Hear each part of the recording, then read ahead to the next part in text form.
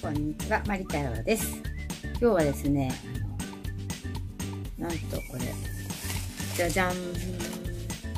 なんかね、ペヤングから出た、極激辛焼きそば。結構前に、ペヤングのジ・エンドっていう激辛のね、早食いチャレンジをしたんですけども、それの辛さが約3倍らしいです。3倍。そして、なんか、ペヤングの中で、ペヤング史上一番辛いという焼きそばらしいんですよ。これなんかね、激辛が苦手な方の早食い大食いはおやめくださいって書いてあるんですけど、今日はちょっと食べれるかまだわからないんですけど、一応せっかくなのでタイマーも測って早食いに挑戦したいと思います。どんな辛さだろう。なんか怖い。一応ね、大量にね、買ってきたんですけど、とりあえず食べるのが1個なんですけど、挑戦したいと思います。ちなみに今日目がね、見えるかな、こっちドラキュラみたいな目になってます。はい、それはいいとして、ではこれから作って挑戦したいと思います。では作ってきました。すっごいなんか辛そうな匂いがする。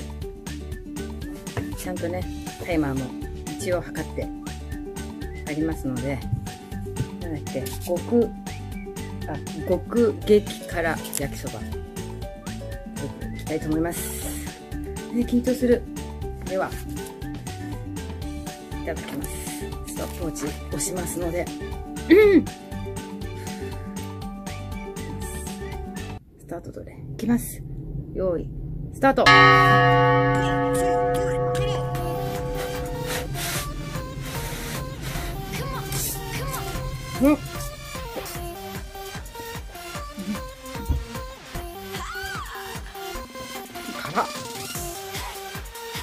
い。やばい。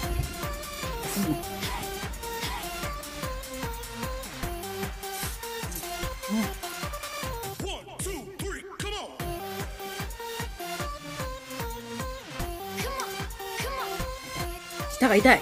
口の周りみたい。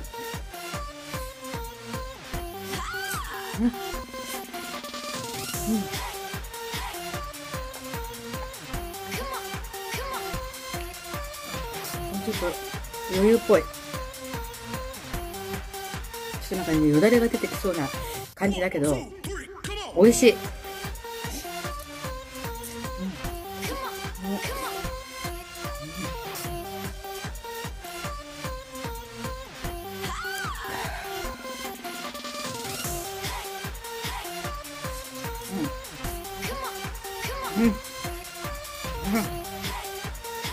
辛っ。飲み物あるんだけど、こういうの飲むと余計辛くなる。あいや、口の中が痛い。痛い痛い痛い。やっぱ飲む。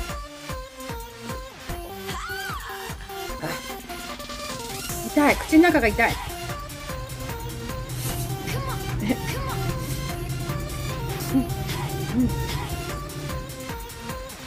辛っ。辛い。痛い。口の中が痛い。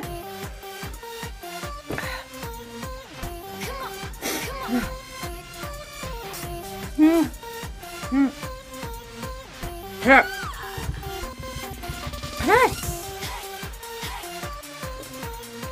いや、マジで痛い。口の中が痛い。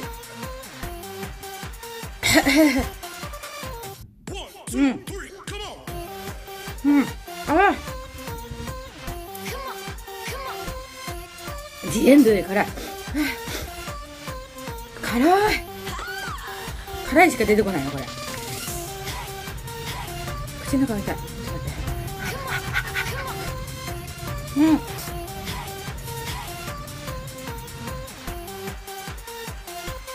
て。これ辛い、本当に。結構ね、激辛大丈夫なんですけど、これはちょっとね、涙が出る辛さ。頑張りたい。食べきりたい。辛い。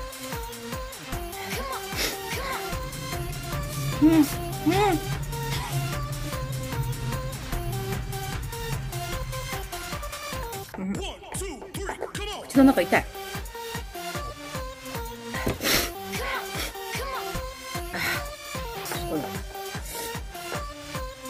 早食いっていうより食べきれるのかみたいな。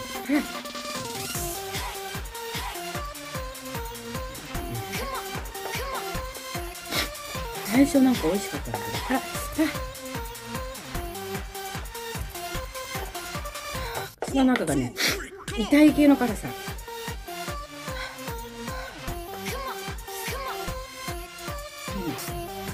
やばい。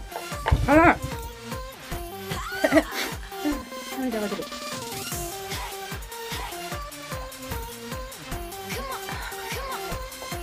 でももう少し頑張れ。手が震えてきたんだけど、辛すぎて。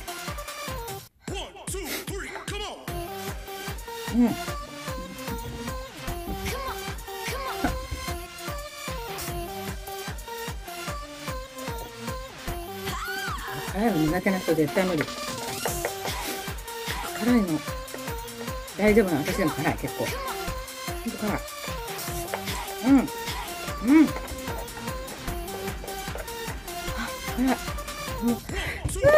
なんかね、一回休んじゃうと食べれなくなっちゃう。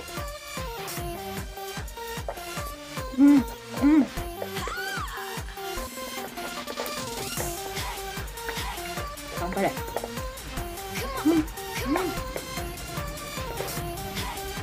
食べた。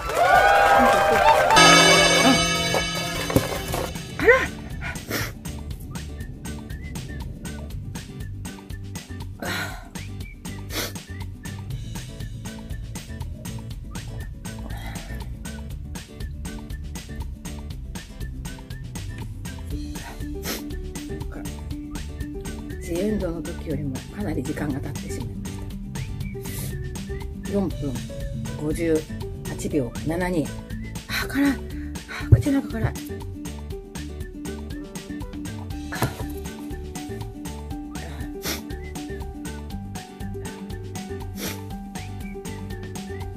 書いてある通りね、早食いとかはね、しない方がいいと思うので、辛さに自信ある人は食べるだけで挑戦、ぜひしてみてください。タイマーじゃなくてね。では、なんか後になって口の中、やけどしてるんだ。辛い。